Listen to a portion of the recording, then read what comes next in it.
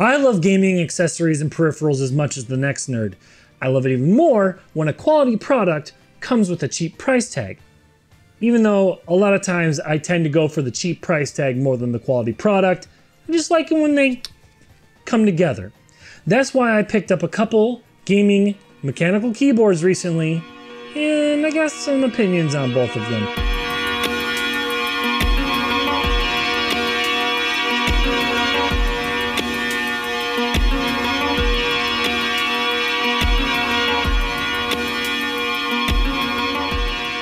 First, I picked up the Havit, an open box returned to Amazon. I picked up the Havit GameNote. Now this keyboard actually was pretty great, and I'll get back to that in a moment, but I also picked up the Redragon Yama. This thing has so many features, but they're both comparable. Both of these keyboards have comparable specs and price.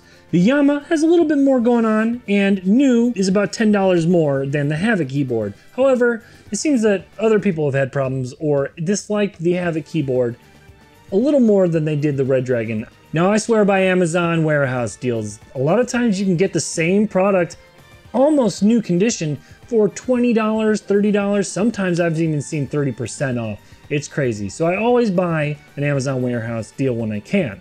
Sometimes that works out in my favor and sometimes that doesn't. And I don't know if that's the reason why I have the issues that I've been having with the Havit keyboard or not, but I do have to let you know that I did buy the Havit keyboard as a warehouse deal for about $40, and I bought the Redragon keyboard full price because there were no warehouse deals. I would have purchased the Redragon keyboard had it been a warehouse deal, but I couldn't. Now, that being said, let's get on to the actual product. The Havit GameNote keyboard is great. It has a lot of the features you could really ask for in any mechanical keyboard. It has blue Otemu switches, which I found very nice and clicky. However, my big issue with the keyboard wasn't with the clickiness of the keys, but that it sounds like a damn gong every time you hit any of the keys. This isn't me smacking on this keyboard. When you're playing games, you're hitting this a lot louder than that, and I wonder if we can get this. Do you hear that ringing out? I had to insert foam into this guy with no luck. It still sounds like a gong. It sounds better, but oh my lord, you should have heard it without anything in here to try to calm it down. That's why I went looking for a second keyboard, and I came up with the Redragon. Now, I have a few prerequisites when it comes to buying a mechanical keyboard for myself. 1, it has to have the numpad. 2, I need a scroll volume wheel. And 3, I need macro keys, G keys on the side or somewhere on the board so that I can set up a few macros for myself. Other than that, there's not a lot that I asked for. Now, I do want to preface this a little bit by saying that I am biased towards brown keys. I like the middle ground that gives you between a really loud blue and a just straight through red. It's not as loud. I do my work at my desk as well as gaming, so I like that middle ground where I can hit all the keys and they do what I want. With the blue keyboard, it seems like sometimes I'm a little bit too fast with the keys and the actuation doesn't quite hit when I would expect it to.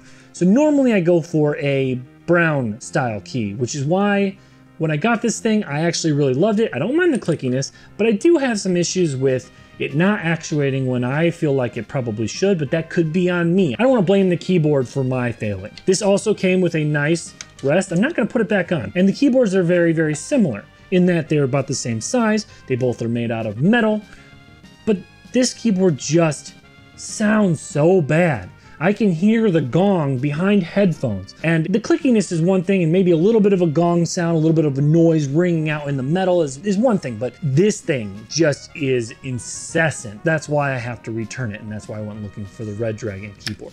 Otherwise, some of the other features on this keyboard are incredible.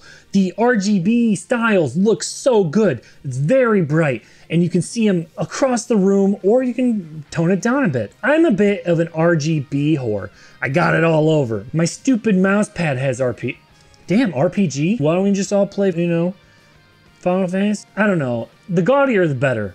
That's what I say. I don't care. You can look at me however you want, but I like. Point being that this thing has so many cool little features that I found myself not wanting to get rid of it. I love the feel of the blue Otemu switches. I feel like it's a solid keyboard. It's a little light, but that's okay. It doesn't move around. The memory keys are fun. I was able to set up a few RGB preferences that I couldn't help but enjoy doing. I set up a little heart for February, set up a Christmas tree for December, and I set up a big old bulging. Now let's take a listen to the Havit GameNote.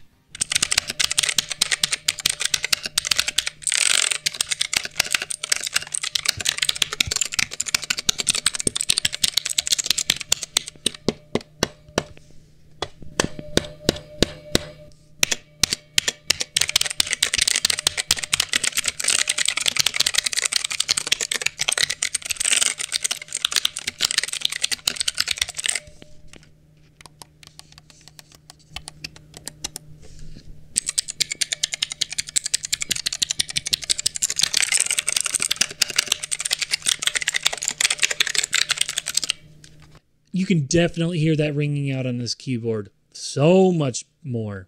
It's infuriating. Comparatively speaking, we are expecting the Havit GameNote to be much louder than the Redragon K550 Yama. That's not what we're arguing here. It's obvious that a blue switch is going to be louder than a brown-like switch, but the ringing of the metal is where we're having the problems with this keyboard. It rings out, it sounds hollow, and it just sounds like a gong every time you hit a key. Let's see how the Redragon K550 Yama sounds when typing.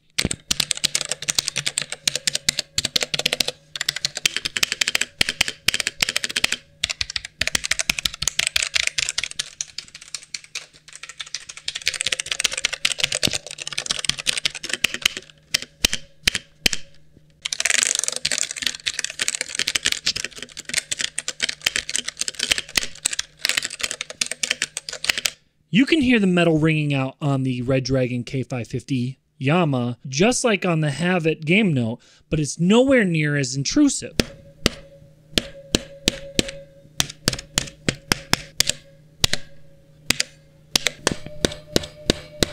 Just a couple other things to note is that the Redragon has 2 USBs with USB pass-through, and the Havit has 1. Although the Havit has 2 extra USBs in the back, they're not powerful enough to actually run them both simultaneously with anything that takes any real power. The bad thing for the Redragon here is that the stands are nowhere near as good as the Havit stands. I'm not sure why Redragon chose to break the mold here. Don't fix what's not broken. I would have preferred a much more sturdy kickstand. Not to mention, the Redragon website is much easier to navigate. Take a look here. We just search Redragon, click it, takes us right to their homepage, which is very easy to understand. Click downloads, and we're on a page that has a picture of each product that they support. Look at there, K550. We understand what we're doing. We save the file, we install the app. For Havit, check this out. We go to Havit's website, we go to their downloads, which is pretty easy to find, but look at this list. It's a list of model numbers, and the model number doesn't even match really to the one that I got in the package. I don't know, coming right from a Google Drive? It just doesn't feel as professional or as refined as Redragon. And the Redragon software itself is clean, simple to use, and it has all of the features you would expect out of a gaming keyboard. You can change the RGB, you can add macros, just the basics, and it works. I'm sorry, I forgot to get the footage of the Havit software before I returned it because I needed to get it in before, I don't know, stop making excuses. It just doesn't work as well. In fact, when I was using it, the software just didn't allow me to click the buttons. I had to uninstall and reinstall a couple times, and finally it did work. So you may have a little bit of problems there. So for my money, what am I buying? The Redragon K550 Yama or the Havit GameNote? I think it's pretty obvious if you've been watching the video what I'm going to choose, and it's going to be the Redragon K550, even though I paid much more for it because of the Amazon warehouse deal thing. It's just an all-around better built keyboard with better support.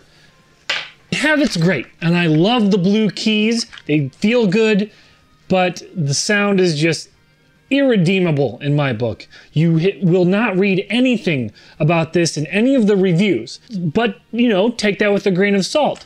I did get this Amazon warehouse, so it could be something wrong with it, and that's why it was returned. It does have a model number that doesn't match the Havit website.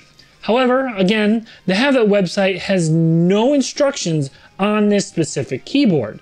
They have a different model number, as we talked about. So, while it's great, it feels pretty good, it's got everything I wanted, especially the G keys, it just doesn't take the cake in this battle. The Redragon K550 Yama. I'll be plugging this bad boy in for the foreseeable future. I like it, and it's great. Now, I do have to point out one caveat. The first one I received was causing blue screens and USB malfunctions on my computer over and over and over again. I do also have to say it's possible that was coming from somewhere else, but the issue has not represented itself after unplugging the Redragon K550 that I had before picking this one up. This is a replacement. Hey, could have been luck of the draw, but I wanted to point it out.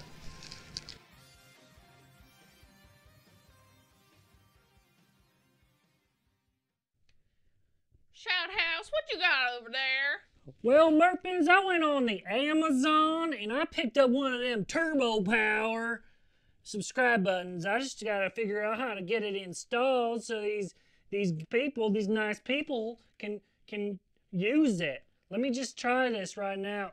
Oh, now look what you gone done. Oh, shucks. Don't laugh.